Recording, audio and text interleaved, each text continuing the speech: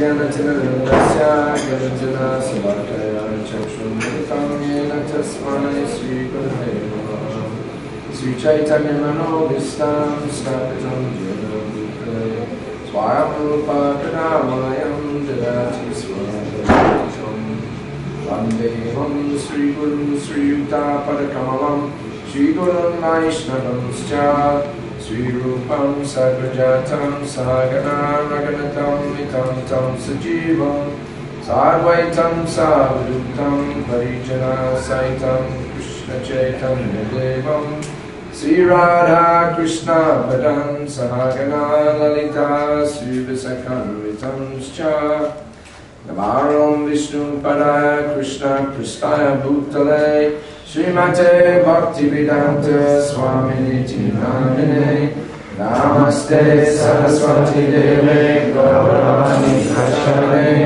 Nirvishesha Shunyavadi Paschatya Veshatarine Jaya Sri Krishna Chaitanya Prabhu Nityananda Shri Advaita Gadadhara Srivasadi Gaura Bhaktavinda Hare Krishna, Krishna Krishna, Hare Hare, Hare Rama, Rama Rama, Hare Hare.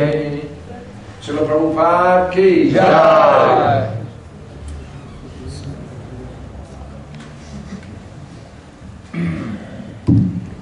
Alright, I've been asked to say a few words about Srila Prabhupada. Меня попросили сказать несколько слов о Шриле Прабхупаде. I normally find it a little difficult. И обычно я нахожу это несколько сложновато. At least on Vyasa Puja Day and Prabhupada's disappearance day. По крайней мере, во время Вьясапуджи Шрилы Прабхупады и во время ухода, день ухода Шрилы Прабхупады.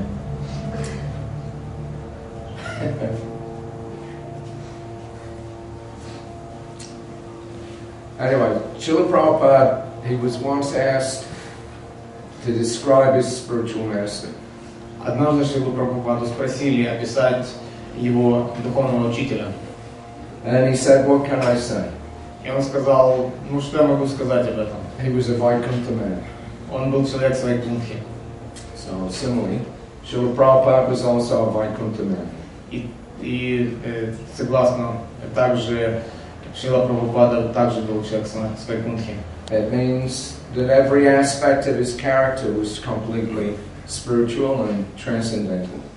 Это означает, что все его черты были полностью духовные и трансцендентальные.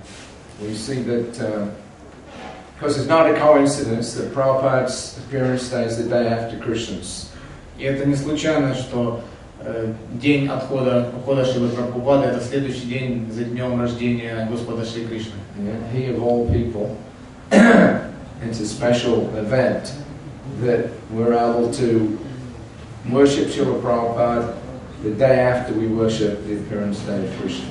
Для всех преданных это такое необычное событие, которое заключается в том, что мы можем праздновать день ухода Шрилы Прабхупады как раз на следующий день после дня явления Господа Шри Кришны.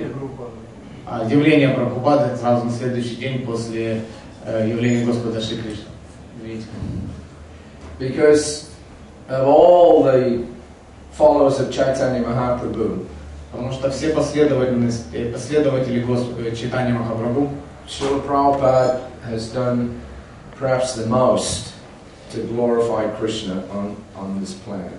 Из всех последователей Чайтанья Махапрабху, Шрила Прабхупада, он сделал больше всего сделал для того, чтобы прославить Господа Гауранга. That doesn't in any way diminish the achievement of the previous acharyas. Это ни в коей мере не уменьшает достижения предыдущих ачарьев. But rather it glorifies them more. А скорее наоборот, это прославляет их всех. We were on a morning walk, I think in Nellore in 1976 in January. В 1976 году в январе в Нейлоре мы были с Шрилой Прабхупадой на утренней прогулке. And there were some people, it was reported, that were objecting to Prabhupada's preaching work. И как в тот момент доложили, что мне были некоторые люди, которые возражали против того, что против проповеди Шрилы Прабхупады. For whatever their reasons and their feelings. По тем или иным причинам. But they weren't exactly happy to see the movement of Lord Chaitanya spread beyond the boundaries of India. Но они по тем или иным причинам они не были счастливы видеть то, как распространяется движение Шри Чайтаньи Махапрабху по всему миру. And there have been some reports of some problems in some of our preaching fields. И также мы слышали некоторые доклады о состоянии дела, о некоторых проблемах в сфере проповеди. In Japan, there have been some reports in the Indian newspapers that the ISKCON devotees causing a disturbance. В Японии было несколько статей о том, что преданные Харе Кришна, они как бы наводят такое беспокойство.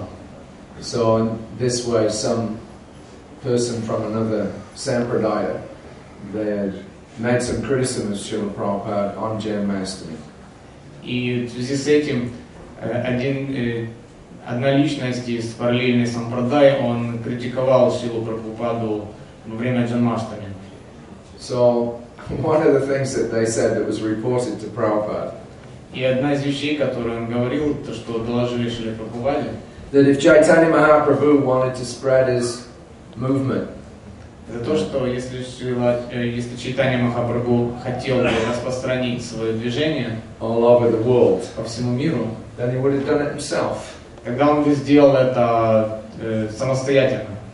So this is a criticism.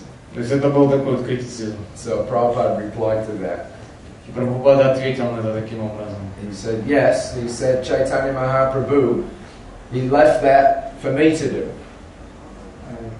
И Шрила Прабхупада сказал, что Чайтанья Махапрабху, он оставил эту миссию для меня. So this is the transcendental arrangement. Это такое как бы такое трансцендентальное состояние дел, такое устройство, положение дел. Each acharya makes his own particular contribution.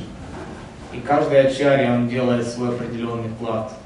And he has his own particular characteristics and features with which he utilizes to spread Krishna consciousness. У него есть определенные черты, характеристики, в соответствии с которым, используя которые он может распространить сознание Кришны. Just like Srila Bhaktivinoda Thakur. Как, например, Шрила Бхактивинода Тхакур. He re-established the authenticity of Krishna consciousness. Он как бы переустановил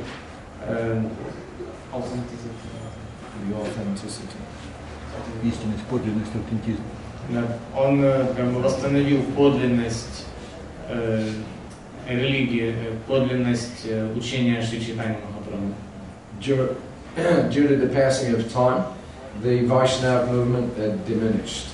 И со временем движение вайшнавов несколько уменьшилось. And due to various deviations, и по причине разнообразных отклонений, then its reputation had also fallen to the lowest point. Репутация вайшнавского движения она также несколько снизилась. So Bhaktivinoda Thakur, he took up the task of re-establishing. И Бхактивинода Тхакур, он взял на себя задание в том, чтобы переустановить That the philosophy and movement of Chaitanya Mahaprabhu was the highest form of religion. И как бы установить то, что философия Махапрабху это являлась высшей формой религии. And he began to actively preach it. И он начал активно проповедовать это. And he began the process of trying to spread Chaitanya Mahaprabhu's movement to other parts of the world. И он начал этот процесс распространения движения Чайтаньи Махапрабху в другие части света. He wrote one book, The Life and Precepts of Lord Chaitanya. Он написал одну книгу, которая называется «Жизнь и концепции Господа Чайтаньи». A small book. небольшая книга. And it was written in English. И она была напечатана на английском языке. This was in 1896, the year of Prabhupada's appearance. И это было в 1896 году, в день явления Шрилы Прабхупады. Bhaktivinoda Thakur sent that book to various universities in different Western countries. И затем он направил эту книгу в различные университеты западных стран.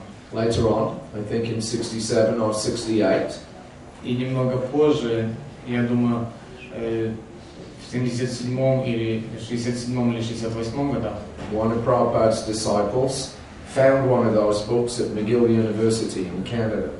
один из учеников Шрилы Прабхупады нашел эту книгу в университете Могила University в Канаде. And around about 1980, one of our devotees in Australia, KSHETRA Prabhu, И в 1980 году один из преданных КШЕТРА Прабху, he found one of those books он также нашел одну из этих книг in the rare books library of Sydney University. в библиотеке редких изданий университета Сиднея. That book is now in our archives. И эта книга сейчас находится в наших архивах. Don't tell anybody. То есть не говорите никому об этом. So, Bhaktivinoda Thakur, he was reactivating Chaitanya Mahaprabhu's movement. Таким образом, Бхактивинода Тхакур, он внес новую активность и энергию в движение Чайтаньи Махапрабху. And he set certain events in motion. И он установил новую последовательность событий. And he began preaching in the villages in Bengal and Orissa also. Он начал проповедь в деревнях Бенгалии и Орисы. And he started the Namhata movement. И он начал движение Намахата. Namahata means the marketplace of the holy name. Намахата означает рынок святого имени. And it was a way of encouraging people to adopt Krishna consciousness in their lives. И это был путь, каким образом вдохновлять людей принимать и практиковать сознание Кришны в их собственной жизни.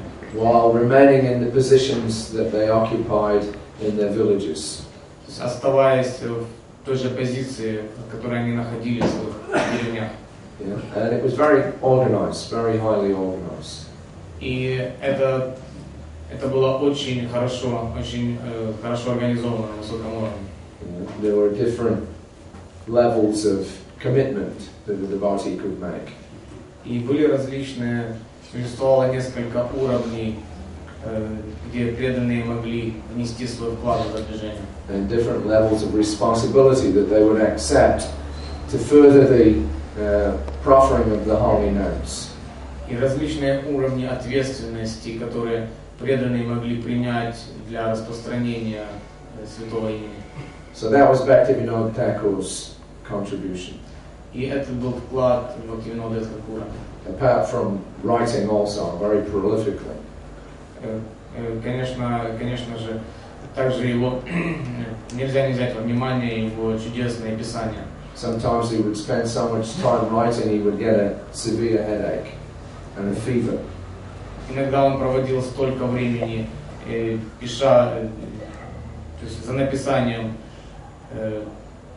книг, что у него была иногда тяжелая такая головная боль, и иногда он чувствовал лихорадку. But he had a transcendental mission and he continued on writing more and more. У него была трансцендентная миссия, и он продолжал писать больше и больше.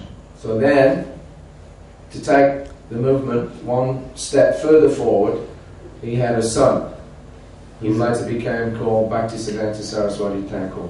И затем, для того, чтобы продвинуть движение дальше, у него был сын, которого звали Бхактивинода Бхактисиддханта Сарасвати. So Bhaktisiddhanta Saraswati Thakur, he took the movement one step further. И Бхактисиддханта Сарасвати Тхакур, он продвинул движение на следующую ступень. He created a class of disciples. он создал класс последователей, учеников, who left everything behind.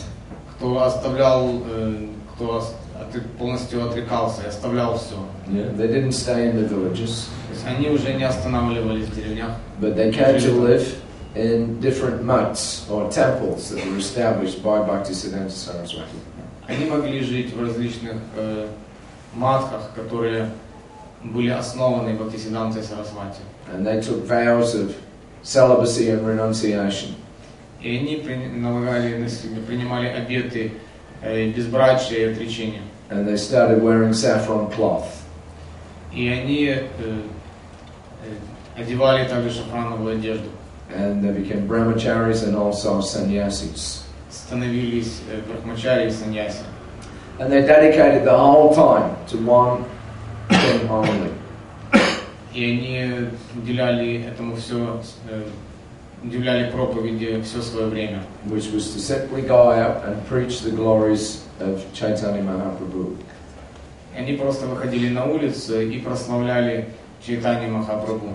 So in this way, Srila Bhaktisiddhanta, he set up a very highly organized preaching organization called the Gaudiya Mat. Таким образом, Бхактисиддханта Сарасвати Тхакур, он создал очень сильную проповедническую организацию, которая называлась Гаудия Мат. And he also was a very prolific writer. И он также был великолепный писатель. And he began to print tens of thousands of books and literatures. И он начал печатать десятки тысяч книг и различного вида духовной литературы. And he was even producing a daily newspaper, И он даже выпускал ежедневную газету, which his brahmacharis were going and selling in the marketplaces. которую брахмачари распространяли на базарах. So he also, then he took the attempt to go beyond the boundaries of India one step further. И он также предпринял попытку сделать следующий шаг, то есть перейти границы Индии. He established 64 Gaudiya Mats, Он основал 64 Гаудия Матха, and there were 3 or 4 of those that were actually overseas. и 3 или 4 из них находились фактически за пределами Индии. There was one in Burma, Один находился в Бирме, and just like Bhaktivinoda Thakur sent some books to different Western countries. и также Bhaktivinoda Thakur sent some books. Бхактивинода Тхакур, он также отсылал книги в различные страны. So Bhaktisiddhanta Saraswati Thakur, he went a step further, he sent some men overseas to the Western countries. И Бхактисиддханта Сарасвати, он сделал следующий шаг вперед. Он отсылал уже людей, отсылал своих учеников за границу для того, чтобы проповедовать сознание Кришны. So he sent some sannyasi and brahmacharis to England. Он послал несколько саньяси и брахмачари в Великобританию. And I think they also visited some places in Europe, Germany, like that. И я думаю, что они также посещали несколько мест в Европе, например, в Германию. That was a further attempt to begin to Lord Chaitanya. Это было следующей попыткой для того, чтобы расширить движение Господа Чайтаньи. So, although those attempts were apparently not very successful, И хотя эти попытки не были очень успешными, but the seed was already planted and now it was being watered. но семя оно было уже посажено, и затем оно было в процессе полива, то есть оно начало поливаться и прорастать. Because these actions, these were an attempt to fulfill a statement by Chaitanya Mahaprabhu himself. И эти попытки являлись одним действиями, на которые вдохновлял еще Чайтанья Махапрабху.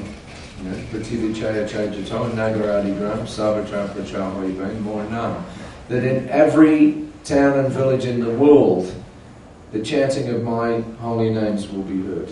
В каждом городе и деревне в мире вы сможете услышать воспевание моего святого имени. So that was the seed. То есть это было семя. Bhaktivinoda Thakur, Bhaktisiddhanta Saraswati Thakur, they began the watering. Бхактивинода Тхакур и Бхактисиддханта Сарасвати начали поливать это семя. And it was actually predicted that somebody in the future would come who would actually, like a great general, spread the movement of Chaitanya Mahaprabhu and fulfill that prediction. И было фактически предсказано, что кто-то в будущем придет как генерал, который сможет распространить движение Господа Чайтаньи по всему миру. That was written in a book, I just forgot the author, in about the 18th or 19th century. И это было написано в книге 18 или 19 столетия, я забыл название. And Bhaktivinoda Thakur himself, he made a prediction. И Бхактивинода Тхакур, он сам также сделал предсказание. That very soon a great personality will appear.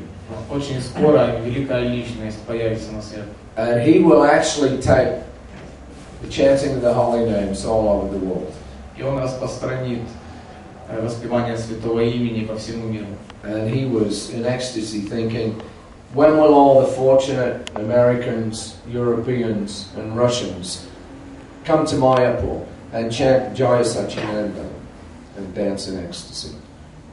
И он говорил с радостью о том, что люди из Америки, России и Европы, они приедут, соберутся в Майпуре и будут воспевать имя Саччинанданы. Jaya Satchidananda. Джая Саччинанда. Dance in ecstasy. И танцевать в экстазе. So, there's a transcendental understanding there. И тут присутствует трансцендентное понимание. And there was an effort made on the basis of that understanding. И некоторые попытки были сделаны на основе этого понимания. And then by transcendental arrangement, И затем также по трансцендентному, по воле трансцендентного провидения, that person who would fulfill those predictions actually appeared. эта личность, которая должна была выполнить предсказание, появилась на свет.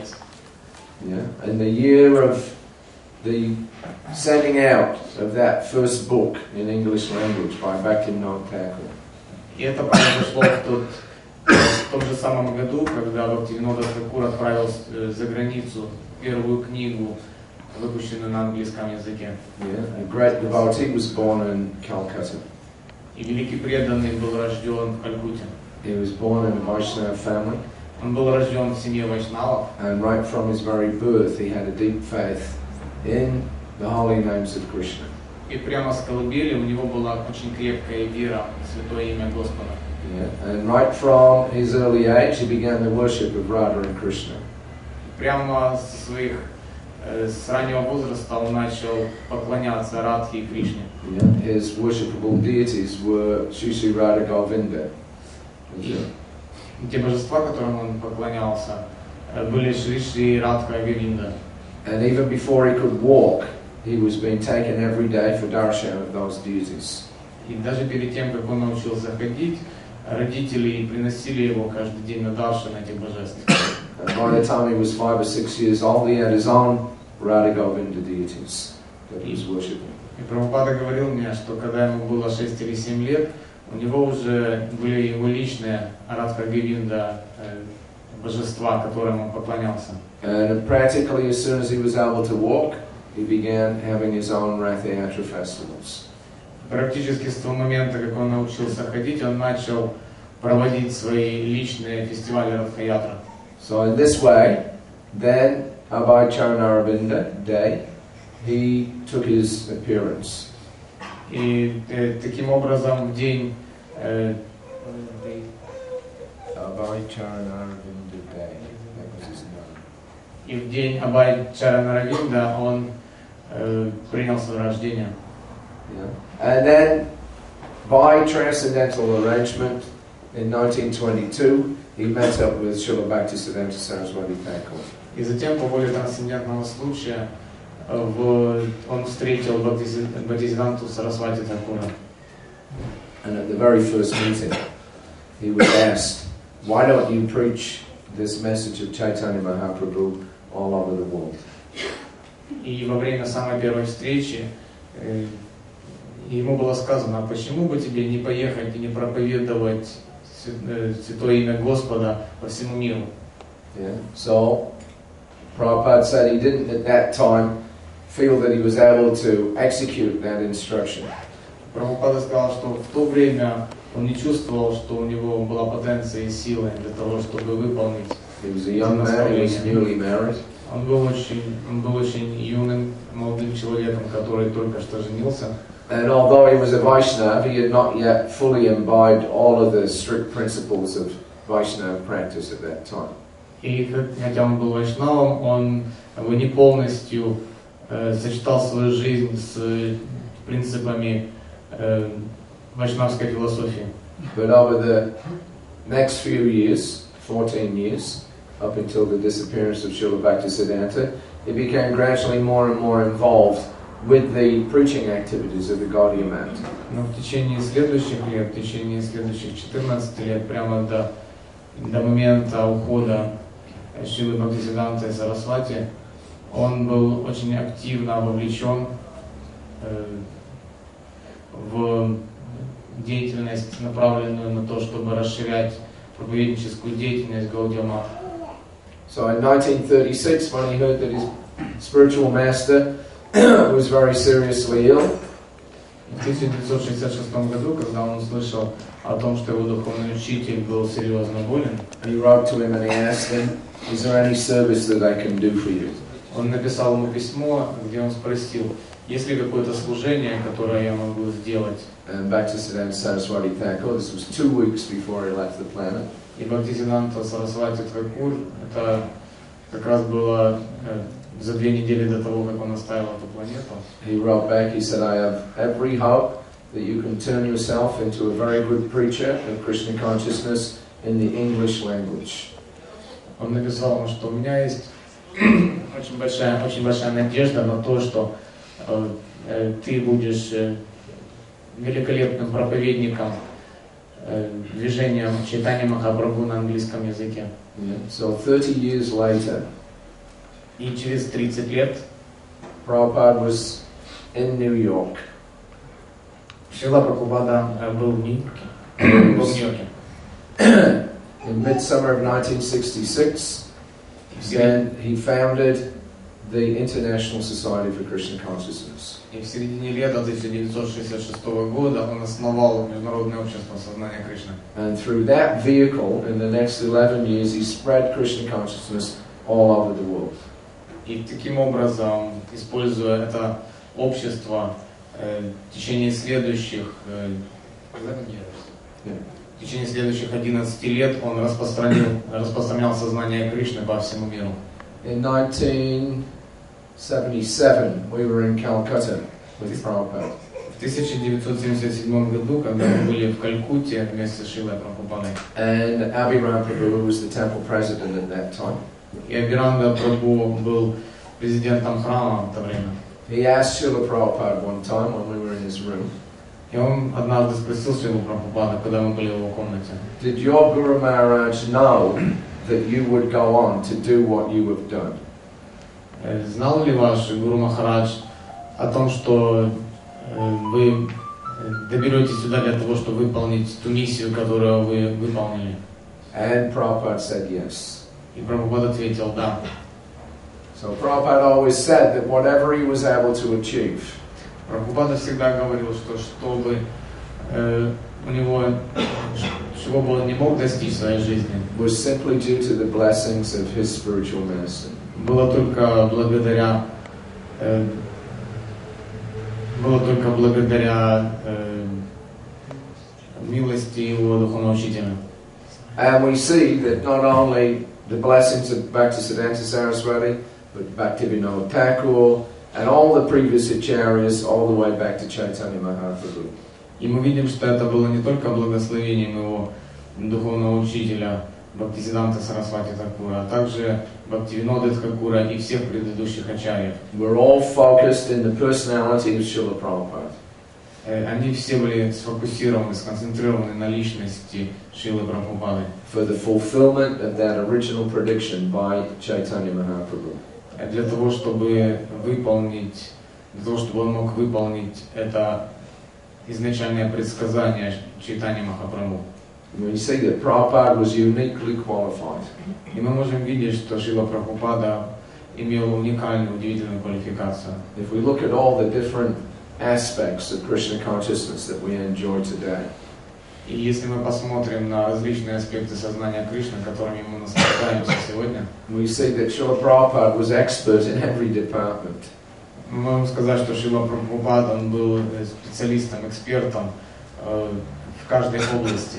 Because the whole basis of the movement was the chanting of the holy names.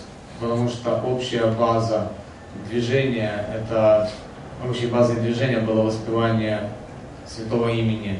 Yeah. One who has realized the non-difference of Krishna and his holy name, he has the power, the potency to invoke the holy name in others.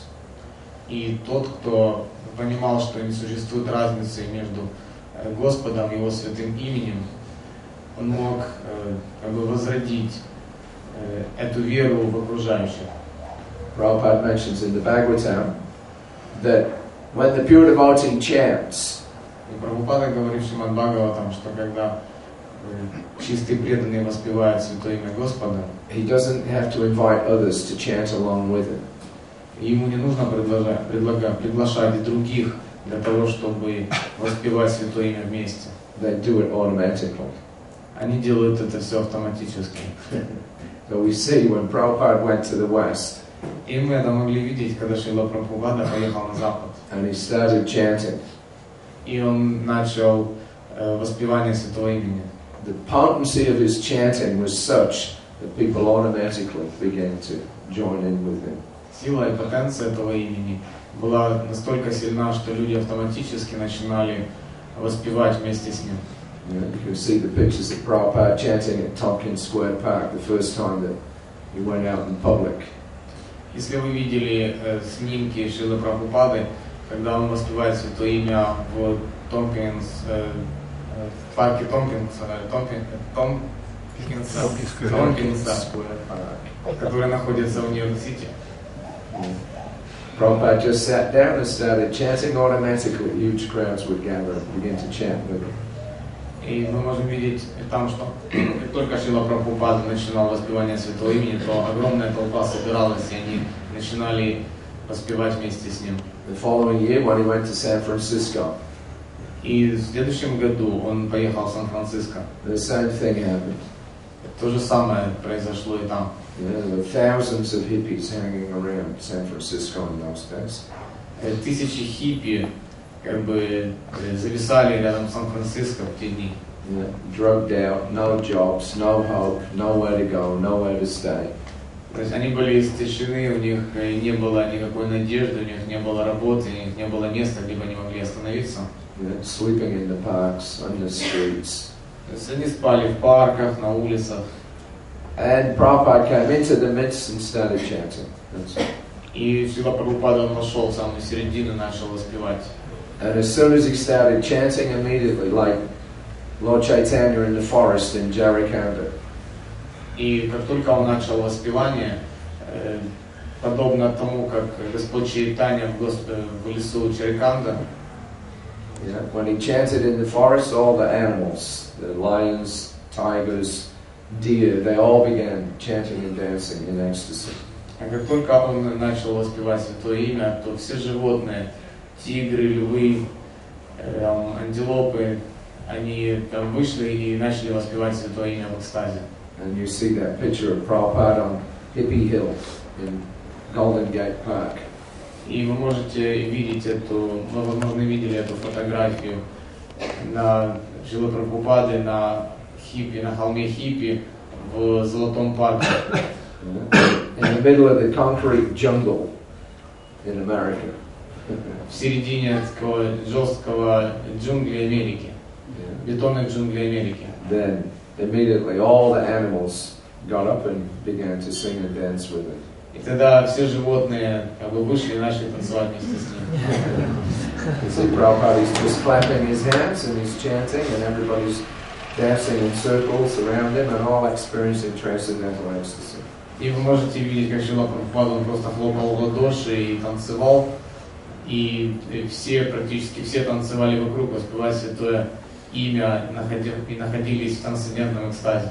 And then through those people that came to him, И через тех людей, которые пришли к нему, Prabhupada extended the potency of his chanting to all different parts of first America and Europe, and then places like Australia, South America, everywhere, every continent, Japan.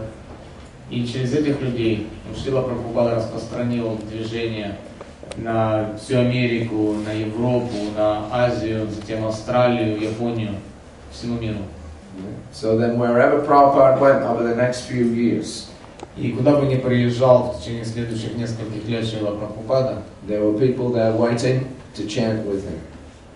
там находились люди, которые ожидали его для того, чтобы совместно с ним воспевать святое имя. He didn't even have to be personally present for it to happen.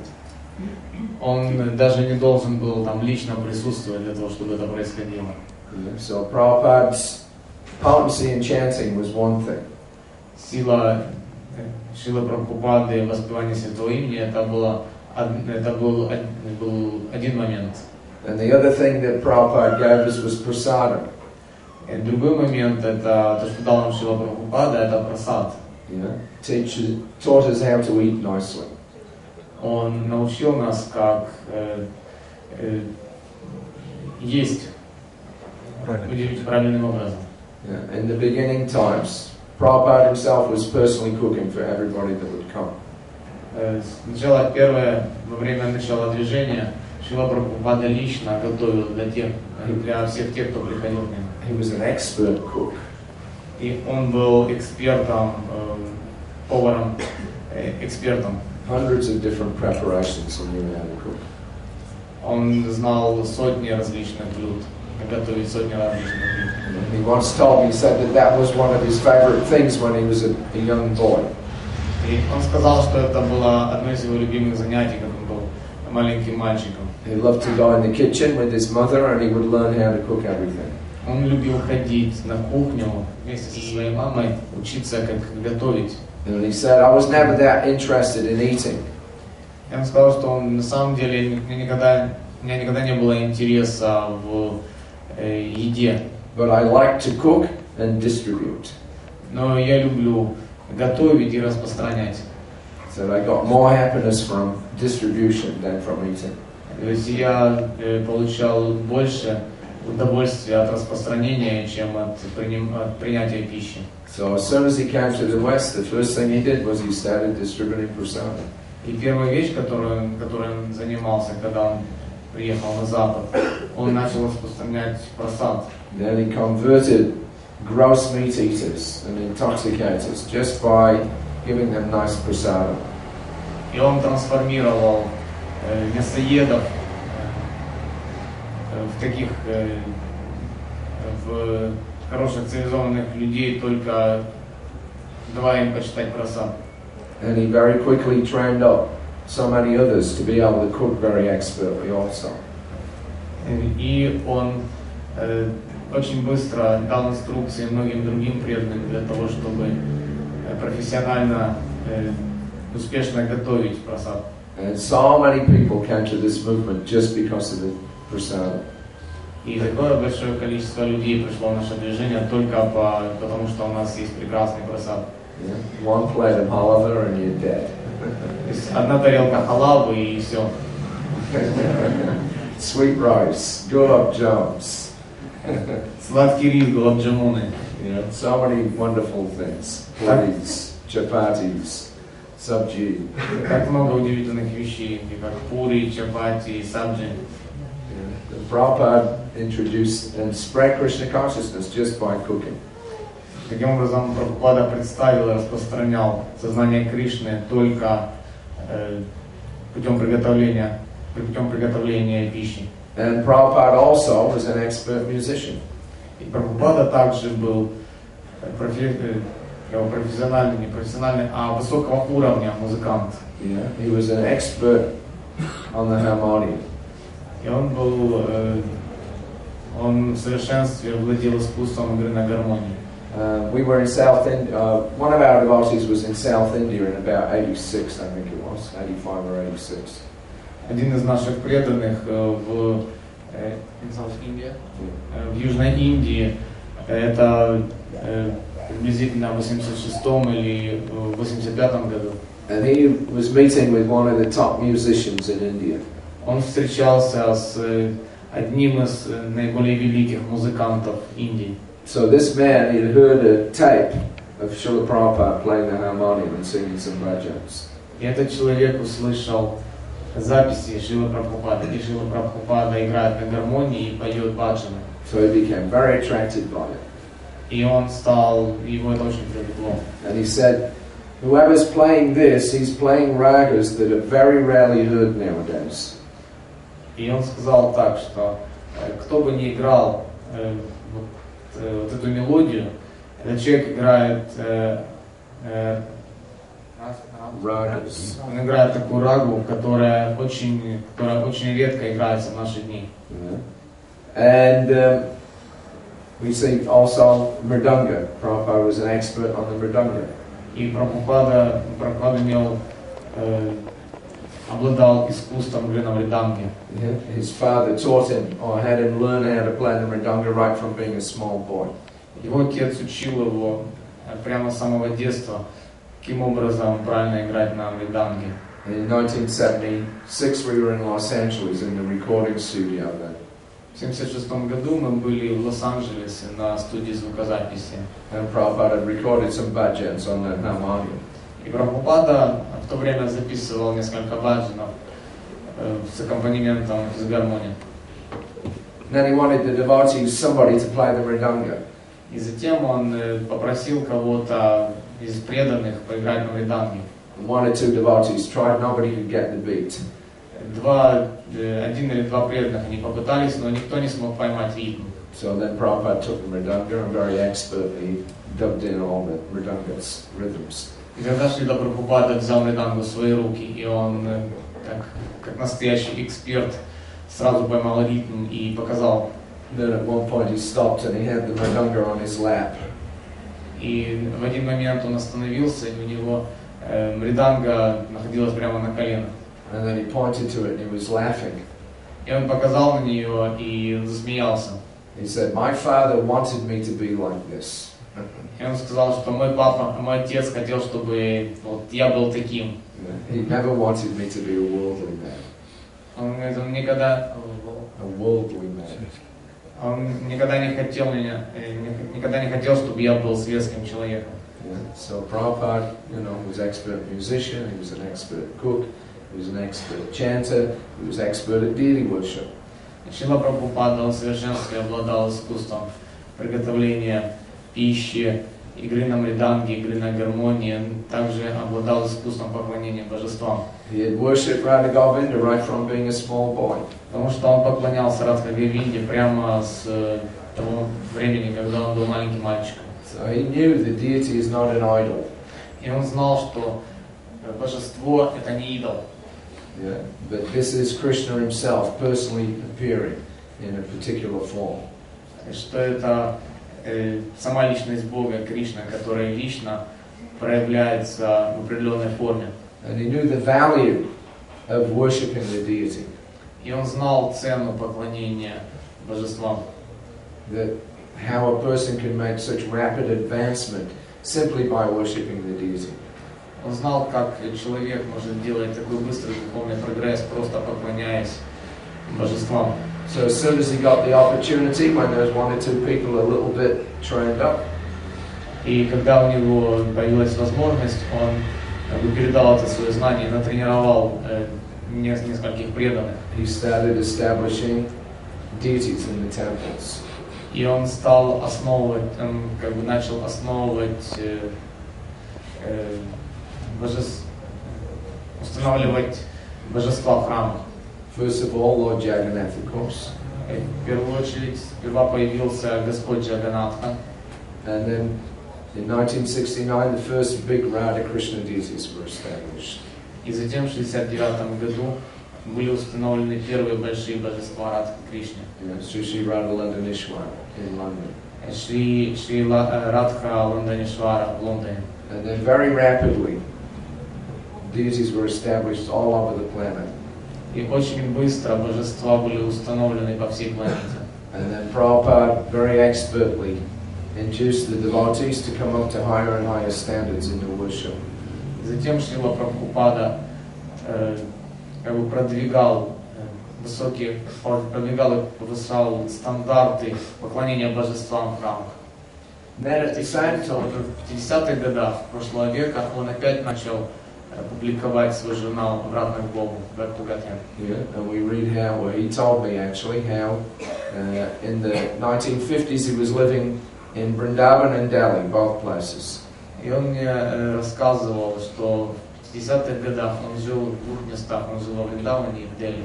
And his whole occupation was this Back to Godhead newspaper at that time. И все занятие, которое он посвящал все свое время, это было производство, выпуск этого журнала «Обратно к Богу». So he was the writer, Он был писатель, he was the editor, он также был редактором, he was the proofreader, он также делал proofreading, he would go out and buy the paper, он также выходил на улицу и он выходил и покупал бумагу для журнала. he would go to the printer and supervise the printer doing the typesetting.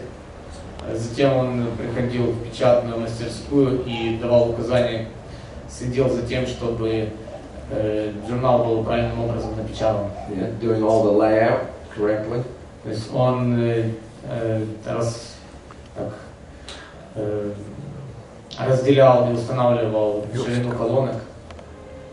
And then, after overseeing the printing, he would go out and sell it. И как только он видел, как только из печати выходили экземпляры, он брал их и выходил их распространять. He would walk all over New Delhi trying to sell this Back to God newspaper.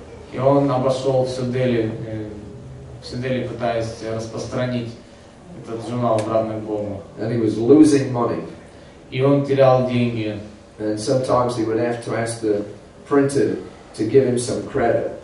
И он иногда просил печатную мастерскую, людей, которые работали в печатной мастерской, дать ему какой-то денежный кредит, то есть печатать для него в кредит. And the printer would be bewildered why he was even bothering. И печатник, он всегда удивлялся, почему он беспокоится на этот счет. Because nobody was buying it. Потому что никто не покупает этот журнал. Sometimes people would buy just out of sympathy for him. То есть иногда люди, они покупали только из сострадания. But it was apparently having no effect. Но как бы было в то же время также ясно, что этот журнал, он как бы не приносит, не имеет никакого эффекта. And the printer would sometimes ask him, Swamiji, why are you bothering with this? So much effort, no result. И печатник иногда спрашивал Шрилу Прабхупаду: Свамиджи, почему вас это так беспокоит? Так много вы печатаете и нет никакого результата. And Prabhupada would say, no, it's my duty to my spiritual master. И Прабхупада говорил: нет, это моя обязанность перед моим духовным учителем. So that might have been like in 58, 59, around that time. И это было приблизительно 58-50 год, 59 год. So then you go 10, 12 years in the future to the early 70s and up to the mid 70s. И затем мы переходим сразу на 20 лет в будущее, где-то в середину 70-х годов. In 1976, году the BBT contracted to print 2 million Bhagavad Gitas as it is. BBT подписала контракт на печать, на выход в печать 2 миллионов экземпляров Бхагавад-гиты, как она есть. The amount of paper that they used for it filled up 36 carriages on the railway, on the train. И бумага, которая использовалась для этого выпуска, она наполнила собой 36 вагонов, полных железнодорожных вагонов. And the printers told Rameshwara Swami, he was the BBT trustee at that time. И печатник сказал Рамешваре, который был одним из учредителей BBT в то время, that it was the biggest single print run that they'd ever done in their whole history. что это был как бы единый, наиболее распространенный, наиболее массовый выпуск в печать единого издания, которое они сделали за всю историю. And that was another thing that Prabhupada was exposed to. Это была другая вещь, в которой Прабхупада был экспертом. In 1959, one of his friends told him, "Why bother with the newspaper? Why don't you make a book?" В 1959 году один из его друзей сказал: почему ты беспокоишься об этом журнале, почему бы тебе не сделать, почему бы тебе не выпустить книгу? A newspaper people will read and throw away. Потому что газету люди просто читают и затем выбрасывают. But if you make a book, they'll keep it. Но если вы сделаете книгу, то они будут ее держать у себя. So Prabhupada sat down and he wrote his first book, Easy Journey to Other Planets. Тогда Шрила Прабхупада сел и написал свою первую книгу «Легкое путешествие на другие планеты». Again, just a few copies were printed and a few copies sold. И опять же, только несколько копий было напечатано и несколько копий было продано. But then he sat down in the Radha Damodar Mandir and he began writing his commentaries on the Srimad Bhagavatam. И затем он сел в храме Дамодар, Радха Дамодара во Вриндаване и начал писать свои комментарии к Шримад Бхагаватам. Prabhupada was so poor at that time. Прабхупада был настолько беден в то время, He didn't even have enough money to buy himself a new kurta. что у него даже не было денег на то, чтобы купить себе новую курту. He was wearing some torn cloth and somebody had to give him some new shirt. То есть он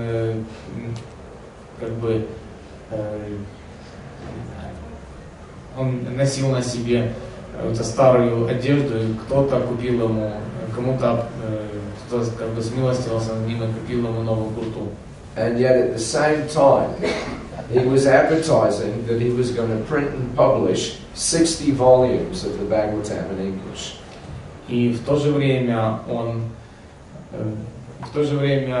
проводил рекламную кампанию о том, что он собирается печатать 60 томов Шримад Бхагаватам на английском языке. That's called hopeful. То есть это означает полной надежды. Prabhupada had no idea whether he would ever fulfill it, but that was his duty to his guru and he was going to do it. Прабхупада не знал, сможет ли он когда-либо это выполнить, но это была его обязанность перед духовным учителем. И он знал, что ему необходимо это сделать. So again, then by the mid-70s, he had 80 volumes of books in print. В середине 70-х годов, in the mid-70s. В середине 70-х годов у него было 18, он выпустил 18 томов Шримад Бхагаватам. He had the biggest publishing house of Eastern philosophical books in the world. И он обладал наибольшим изданием восточных книг, издательством восточных книг на Западе, наибольшим издательством восточных книг во всем мире. His books were being translated and published and sold in multiple languages all around the world. Его книги печатались, переводились на различные языки, на большое количество разных языков по всему миру. And he had a whole army of book distributors going out and selling his books every day. И у него была целая армия людей, которые распространяли книги, которые выходили на Санкиртану каждый день. In 1976, he estimated that the BBTs around the world were bringing in more than $60,000 a day. В 1976 году было оценено, что BBT приносит зарабатывает около $6 миллионов каждый день. And there were literally millions of books going out every year. И фактически можно было сказать, что миллионы книг выходили и распространялись каждый год. Now with the funds that were coming from those books, Prabhupada built Bombay, Temple, Vrindavan, Mayapur, so many places. И за деньги, которые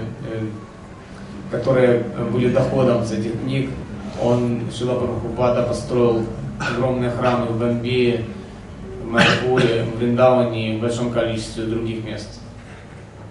And to find the time to write those books, Prabhupada had to give up sleeping.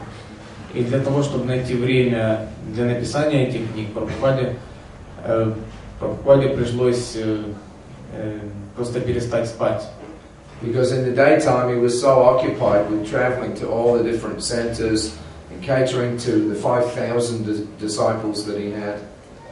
Потому что в течение дня он был занят поездками по огромному количеству разных храмов по всему миру. Он также занимался поставками всего необходимого тем преданным.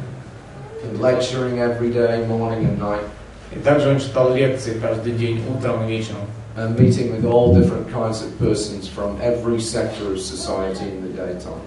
И встречался с различными людьми с каждой прослойки общества.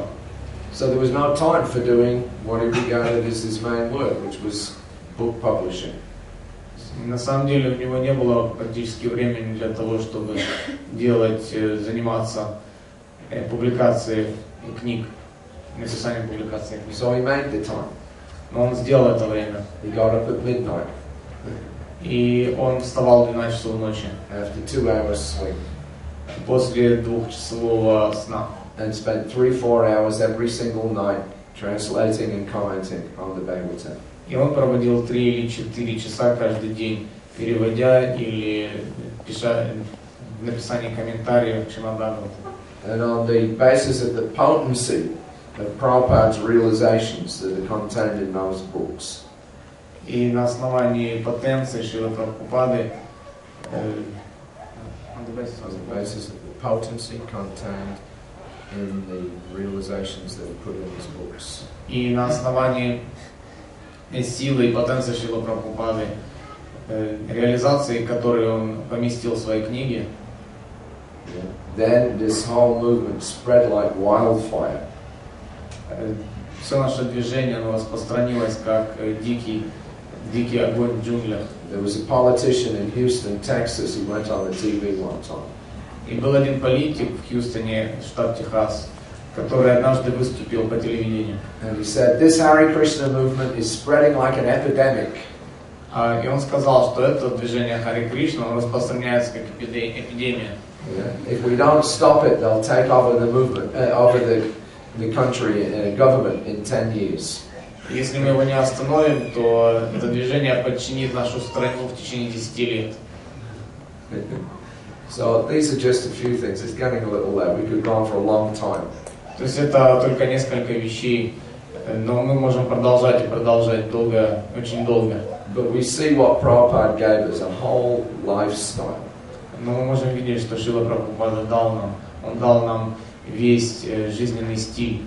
A way and means of transcendentalizing every aspect of our lives.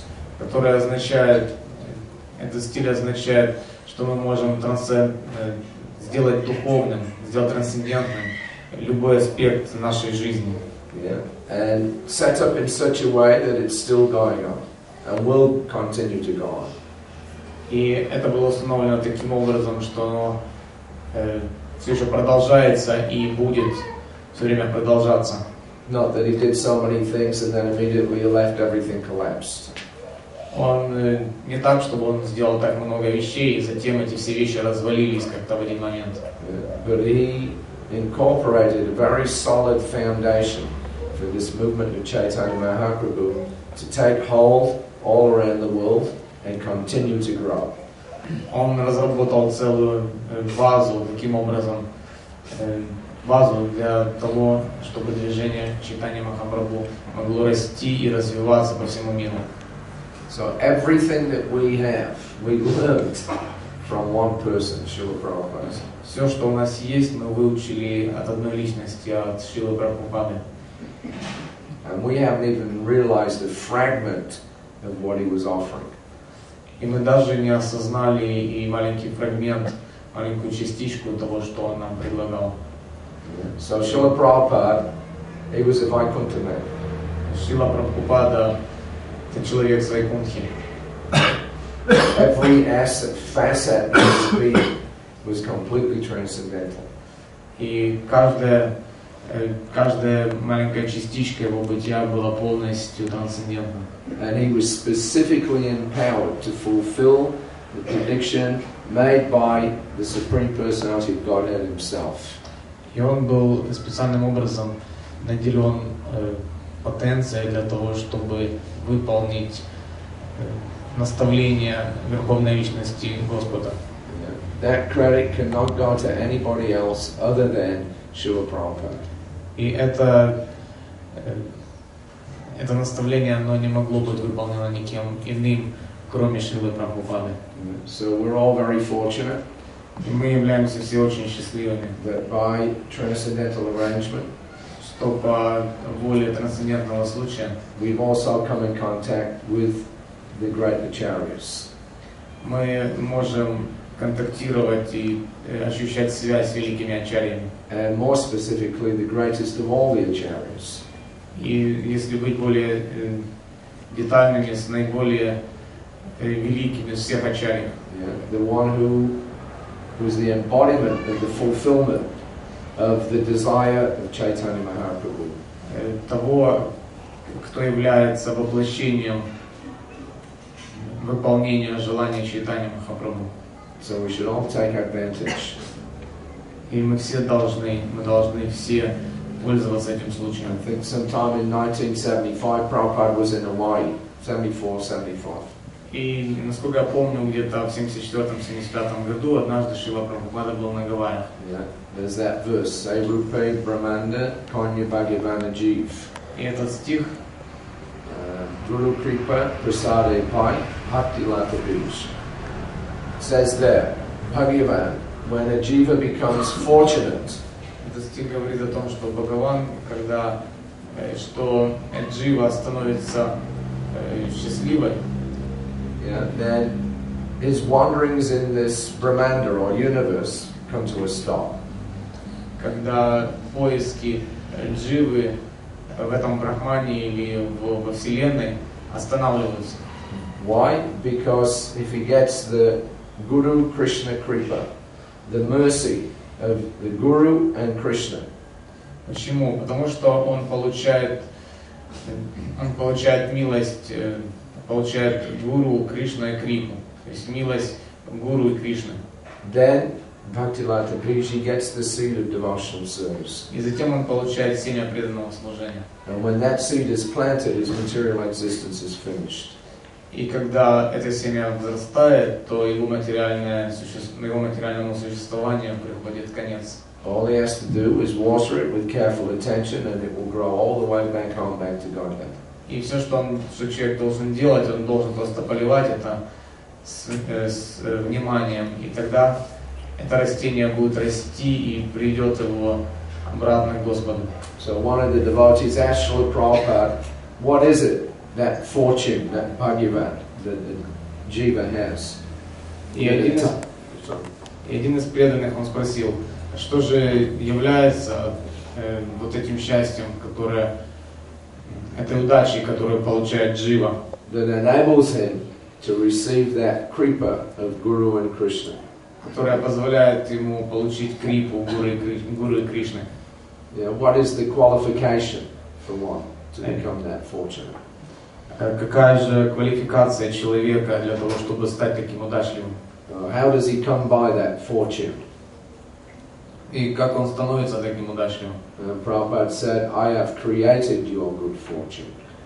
И Шрила Прабхупада тогда ответил, что это я создал удачу. By his singular effort, that's all.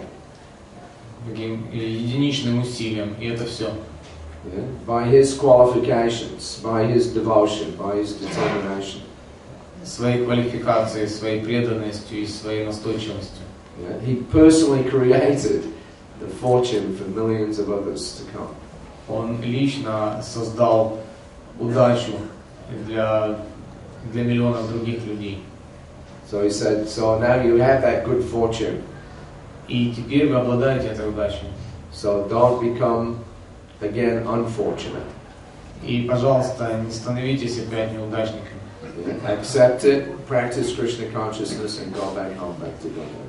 Принимайте это, практикуйте сознание Кришны, возвращайтесь домой обратно к Господу. So that is the gift that Prabhupada gave us. И это тот подарок, который Шрила Прабхупада дал нам.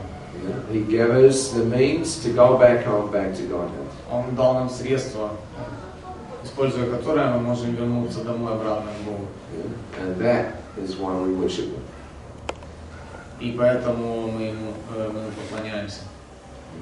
So let's always remember Srila Prabhupada. И давайте все время помнить о существовании Шрилы Прабхупады.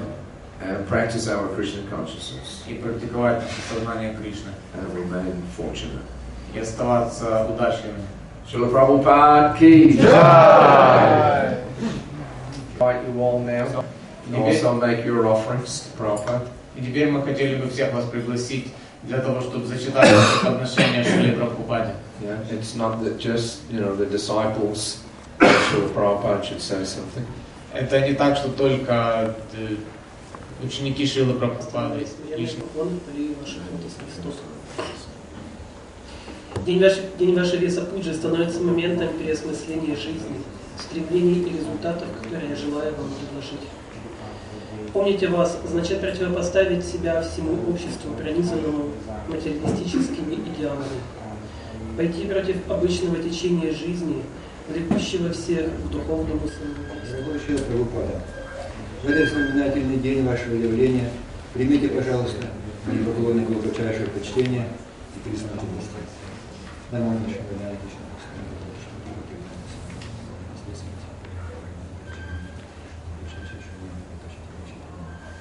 Каждый день мы являемся свидетелями удивительных явлений, восхода и закатов, дающего и обнимающего жизнь светила, величественных, но зачастую разрушительных свершений человеческого разума, его попыток подытожить то, что не имеет ни начала, ни конца.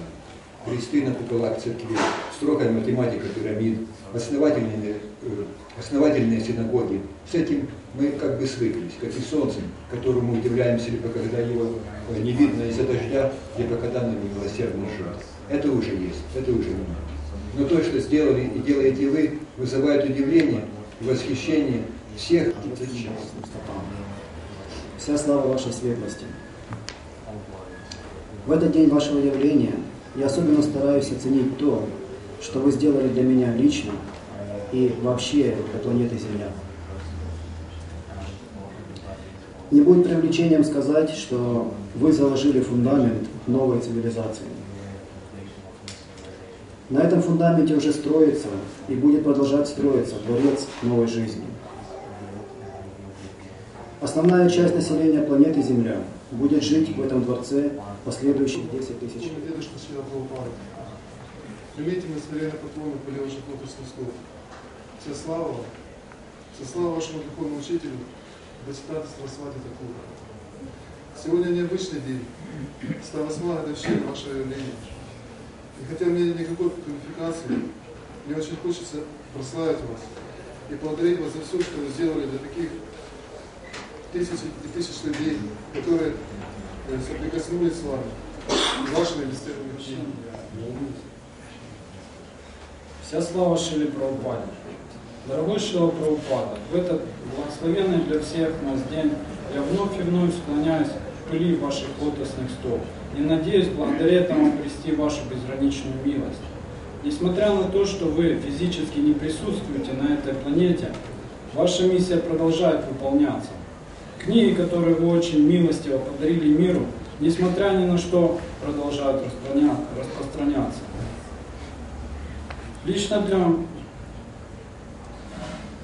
Лично меня очень вдохновляет этот фактор, хотя я не распространяю книги постоянно, я очень хочу людям давать эти книги, потому что таково ваше желание. Я в глубоком почтении склоняюсь к вашим лотосным стопам. Благодарю вас, Шрила Прабхупада, что вы проливаете свою милость, распространяете движение сознания Кришны по всему миру. Продолжайте распространять сознание Кришны всегда. Сегодня необыкновенный светлый день вашего божественного явления. Весь мир наполнился радостью и счастьем. Господь Кришна желает, чтобы его возлюбленного, чистого преданного, прославляли миллионами ртов во всех 3 мирах. Я молю всех преданных Гуру Махараджа и Кришны, чтобы они помогли мне прославить великого Джагат-гуру Вселенной, Шрила Прабхупада. Дорогой Шрила Прабхупада, вы явились в этот мир из-за вашего сострадания к обусловленным существам, несмотря на то, что разлука с вашим любимым Кришной и его спутниками невыносима для вас, вы пришли в этот полный ужаса и страданий материальный мир.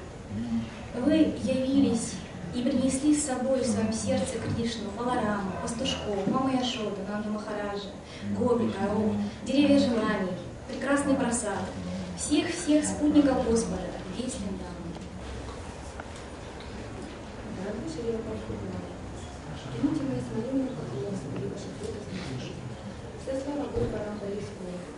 Сегодня, в день вашего явления, я хочу поблагодарить вас за ту беспричинную милость, которую вы проявили на нас, принеся сознание Кришны на Бога. Для этого нужно всем встать. Вам пушку. Namaste, Saraswati, Deve, Gauravani, Pracharine, Nivasesya, Shunyavadi, Aschacha, Vishatarine, Nama Om, Vishnu Padaya, Krishna Prastaya, Bhutale, Srimate, Hare Krishna, Hare Krishna, Krishna Krishna, Hare Hare, Hare Rama, Hare Rama, Rama Rama, Hare Hare, Namaram Vishnu Padaya, Krishna Prastaya Bhutale, Srimate Bhaktivedanta, Swami Niti Namine, Namaste, Saraswati Deve, Gauravani Pracharine,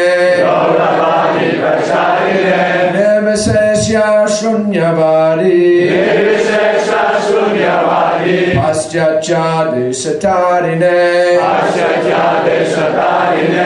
Pushpanjali, Srila Prabhupada ki, Nivasesya Shunyavadi, Paschacha Desatarine, Pushpanjali, Srila Prabhupada ki, Paschacha Deshatarine, Pushpanjali, Srila Prabhupada ki.